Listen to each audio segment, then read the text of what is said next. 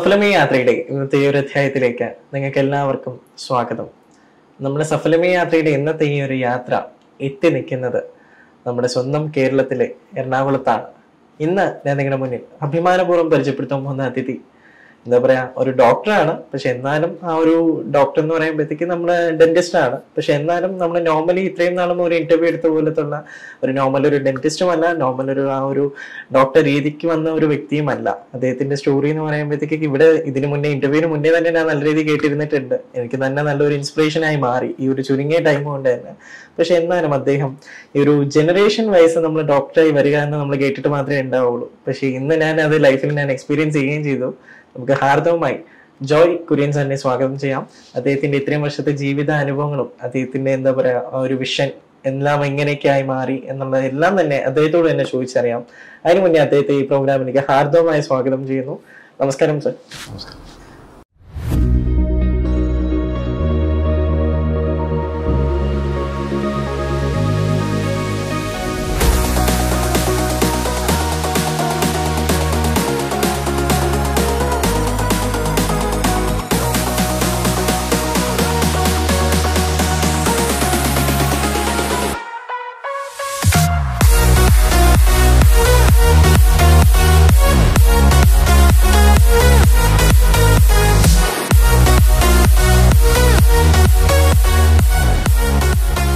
Doctor എന്ന് വേണം പറയാൻ.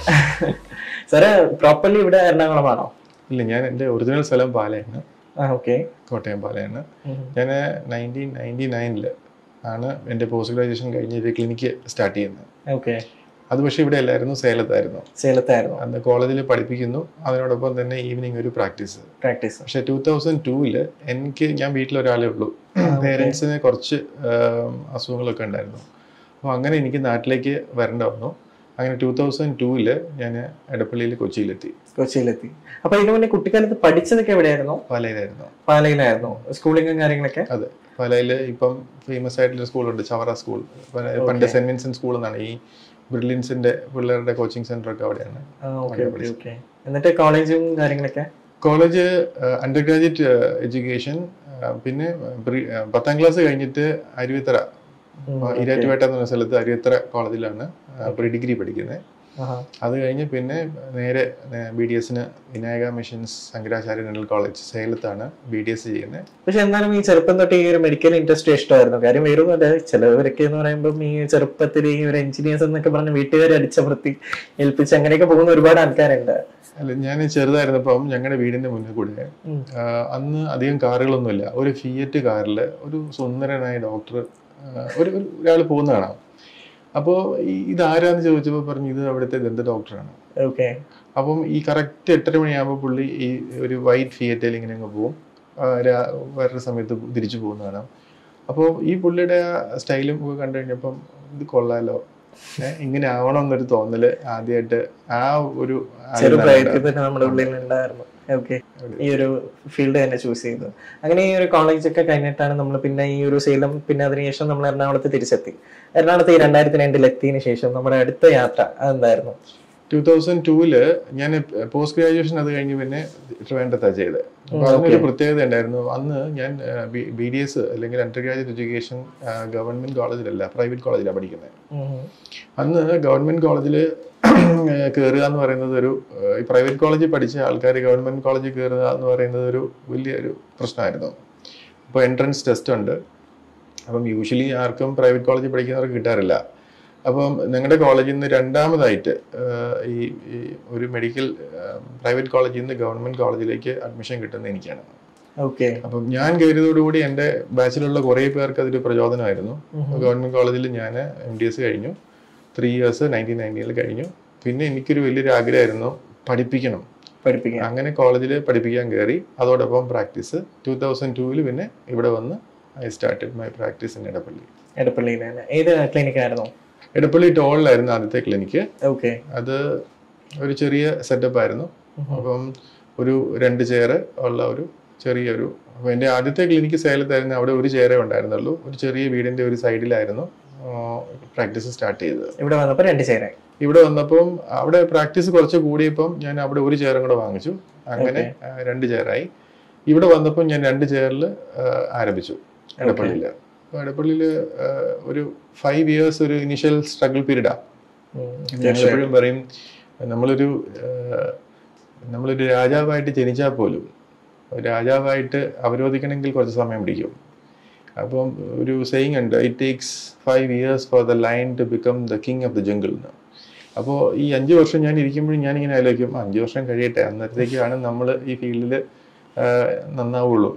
അപ്പോൾ ആ ഒരു 5 years പേഷ്യൻസ് ഒക്കെ വന്നു, ഹാപ്പിയായി. അപ്പം അടുത്തതെന്ന് പറഞ്ഞു കഴിഞ്ഞാൽ പിന്നെ എൻ്റെ വൈഫ് ഡെന്റിസ്റ്റാണ്. അപ്പം രണ്ടുപേരും കൂടി ഒരുമിച്ച് പ്രാക്ടീസ് ചെയ്യുന്നത് ഒരു ഇൻഡിപെൻഡൻസ് വൈഫിന് വേണം എന്ന് തോന്നിയുകൊണ്ട് ഒരു 2ാമത്തെ ക്ലിനിക്ക് കാക്കനാട് ഇട്ടു വൈഫിന് വേണ്ടി.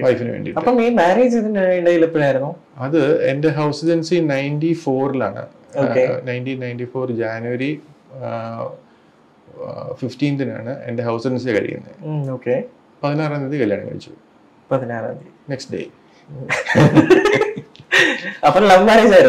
ലവ് മാരേജ് അല്ല, അറേഞ്ച്ഡ് മാരേജ് ആയിരുന്നു. നേരത്തെ കണ്ടിട്ട് ഒരേ ക്ലാസ്സിൽ ഒരേ കോളേജിൽ പഠിച്ചതാണ്. പലർക്കും അങ്ങനെ ഒരു ഇതുണ്ട്. പക്ഷെ എന്റെ വൈഫിന്റെ അമ്മ ഞങ്ങളുടെ ടീച്ചറായിരുന്നു. അപ്പം ഈ പ്രപ്പോസൽ വീട്ടിൽ വന്ന് വീട്ടുകാർ തമ്മിൽ എഗ്രി ചെയ്തതിന് ശേഷവും ഞങ്ങൾ ആരോടും പറഞ്ഞില്ല. പക്ഷെ ഈ കോളേജിലെ ഹൗസ് ഏജൻസിയുടെ സമയത്ത് ഈ ഉറപ്പിച്ചതിന് ശേഷം ഞങ്ങൾ ഒരുമിച്ചാണ് ഭക്ഷണം കഴിക്കാൻ പോകുന്നതൊക്കെ. അപ്പൊ പിള്ളേര് പറഞ്ഞു എന്തോ അവര് തമ്മിൽ എന്തോ അഡ്ജസ്റ്റ്മെന്റ് ഉണ്ടെന്നൊക്കെ പറഞ്ഞു. പക്ഷെ ഞങ്ങൾക്ക് അറിയാം ഞങ്ങൾ ഓൾറെഡി എൻഗേജ്ഡ് ആണെന്ന് അറിയാം, പക്ഷെ മറ്റുള്ളവർക്ക് ആർക്കും അറിയത്തില്ലായിരുന്നു. അപ്പം പിന്നെ നവംബറിൽ തീർച്ചയായിട്ടും കാര്യം ഇപ്പം കോളേജ് സ്റ്റോറീസ് ഒക്കെ എന്ന് പറയുമ്പോഴത്തേക്ക് തീർച്ചയായിട്ടും നമ്മള് ഫ്രണ്ട്സിനെ പോലും ഒരേ ക്ലാസ്സിൽ ഇരുന്നിട്ട് പെട്ടെന്ന് ഇതിലോട്ട് പറയുമ്പോൾ ബാക്കിയുള്ളവരുടെ കണ്ണിലും പറയുമ്പോ ഇത്രയും നാളും എന്റെ അടുത്ത് പറഞ്ഞില്ല. ഓക്കെ, പക്ഷെ അതൊരു ലൈഫിലെ നല്ലൊരു ട്വിസ്റ്റ് ആയിരുന്നു. എന്നിട്ട് നമ്മൾ ഈ ക്ലിനിക്ക് വൈഫിന് വേണ്ടി സ്റ്റാർട്ട് ചെയ്തു. കാക്കനാട്. അപ്പം അത് ഒരു ഫസ്റ്റ് മന്തിൽ തന്നെ അത് ഒരു സക്സസ് ആയിട്ട് മാറി. അപ്പം അതും ആ ക്ലിനിക്കും അതൊരു 3 ചെയറുള്ള ക്ലിനിക്കായിട്ട് കൊടുത്തത്. അപ്പൊ അന്നത്തെ കാലത്ത് കാക്കനാട് സൈഡിൽ ഒരു ക്ലിനിക്ക് വരണമെന്നുണ്ടെങ്കിൽ നല്ലൊരു ഏരിയ വേണം. 1000 square feet ഇൻറ്റു ഒരു 3 chairs അങ്ങനെ ഒരു ക്ലിനിക്ക് ഇട്ടു.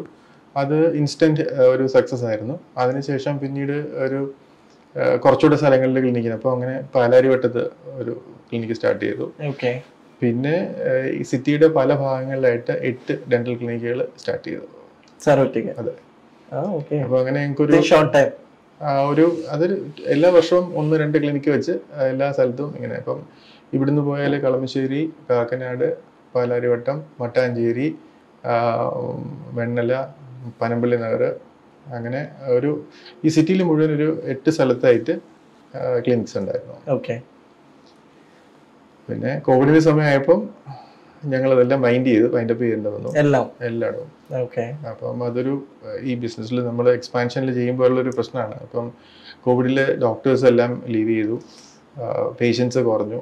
ഇപ്പം ഈ ബിൽഡിങ്സ് ഒക്കെ റെന്റഡ് ബിൽഡിങ്സിലായിരുന്നു ക്ലിനിക്സ് ഒക്കെ ഇരുന്നത്. അപ്പം അതിൻ്റെ പേ ഔട്ട് ഭയങ്കര ഹൈ ആയിരുന്നു. അപ്പം അങ്ങനെയൊക്കെ വന്നു കഴിഞ്ഞപ്പം ഞങ്ങൾ അതെല്ലാം വൈൻഡപ്പ് ചെയ്തു. അങ്ങനെയാണ് ഈ ഒരു ബിൽഡിങ് സ്വന്തമായിട്ടൊരു ബിൽഡിംഗ് ആണെന്നുണ്ടെങ്കിൽ ഇങ്ങനെ പ്രശ്നം വന്നാൽ അങ്ങനെയാണ് ഞങ്ങൾ എല്ലാ ക്ലിനിക്കുകളും കൂടെ ഒരു സ്ഥലത്തേക്ക് ഷിഫ്റ്റ് ചെയ്യുന്നത്.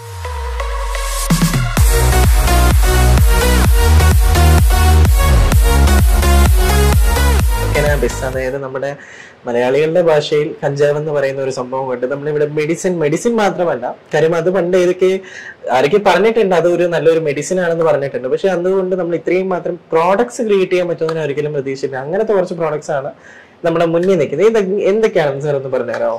ഇത് കനാബിസിന്റെ ഫേസ് ക്രീമാണ്. ഇത് കനാബിസിന്റെ മസിൽ ആൻഡ് ജോയിന്റ് പെയിൻസിനുള്ളതാണ്. ഇത് ജോയിന്റ് പെയിൻസിനുള്ളതാണ്. എല്ലാം കനാബിസ് ആണ്. ഇത് അതിന്റെ ഡയറക്റ്റ് കനാബിസ് കൊണ്ട് അപ്ലൈ ചെയ്ത്, അതായത് അതുകൊണ്ട് മേക്ക് ചെയ്തിട്ടുള്ള പ്രോഡക്ട്സ് ആണ്. അതായത് ഇതിന് 2 കമ്പോണൻസ് ഉണ്ട്. ഒന്ന് നമുക്ക് ഹൈ ആവുന്നതും മറ്റേതിന്റെ മെഡിസിനൽ സൈഡും. ഇത് മെഡിസിനൽ സൈഡിലുള്ള സാധനങ്ങൾ മാത്രം, ഹൈ ആവുന്ന സാധനം റിമൂവ് ചെയ്തിട്ട് മെഡിസിനൽ പ്രോപ്പർട്ടീസ് മാത്രം, അതിന്റെ മെയിൻ ആയിട്ടുള്ള നല്ല വശങ്ങൾ മാത്രം എടുത്തിട്ട്. തീർച്ചയായിട്ടും ഇപ്പോഴത്തെ തലമുറയിൽപ്പെട്ട ഒരുപാട് ആൾക്കാർ ഈ ഒരു പറഞ്ഞ ഒരു പോയിന്റിൽ തന്നെ നല്ലൊരു വശമുണ്ട്. കാര്യം നമുക്ക് പല സുഹൃത്തുക്കളെ ഉണ്ടാവും, പല ആൾക്കാരെ നമ്മൾ ഡേ ബൈ ഡേ നമ്മളെ ഓരോ ലൈഫിൽ നമ്മൾ ചിലപ്പം നമ്മൾ ഡയറക്റ്റ്ലി സംസാരിച്ചുകൊണ്ട് തന്നെ ഇരിക്കാം. പക്ഷെ എന്നാലും ഒരു മനുഷ്യന് നല്ല വശവും ഉണ്ടാവും, ചീത്ത വശവും ഉണ്ടാവും. അതിൽ നിന്ന് നമുക്ക് ആവശ്യമുള്ള നല്ല വശം മാത്രം എടുക്കുക. ആ ചീത്ത വശം നമ്മളങ്ങ് ഉപയോഗിച്ച് കളഞ്ഞെന്ന് പറഞ്ഞാൽ നമുക്ക് ഒരു തെറ്റും അല്ലെങ്കിൽ ഒന്നും നമുക്ക് ഫ്യൂച്ചറിൽ നല്ലത് മാത്രമേ ഉണ്ടാവുള്ളൂ. അങ്ങനത്തെ ഒരു ബെസ്റ്റ് ഒരു എക്സാമ്പിൾ ആണിത്.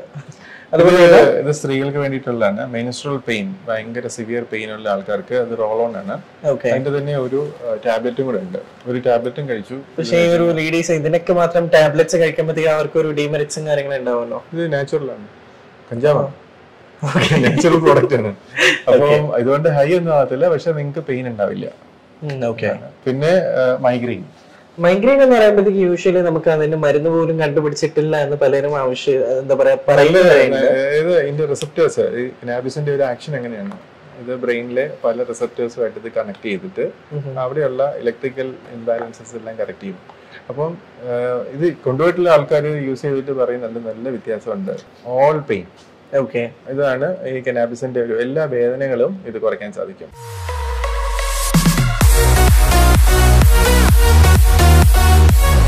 സാറിന്റെ ലൈഫിലെ ഒരു ഫ്യൂച്ചർ വിഷൻ, ഇനി മുന്നോട്ടേക്ക് എന്താണ് പ്ലാൻ? ഇതൊരു ഇപ്പൊ ഞാൻ സ്റ്റാർട്ട് ചെയ്തിരിക്കുന്ന ഒരു പ്രിവെന്റീവ് ഹെൽത്ത് കെയർ സെറ്റപ്പ് ആണ്.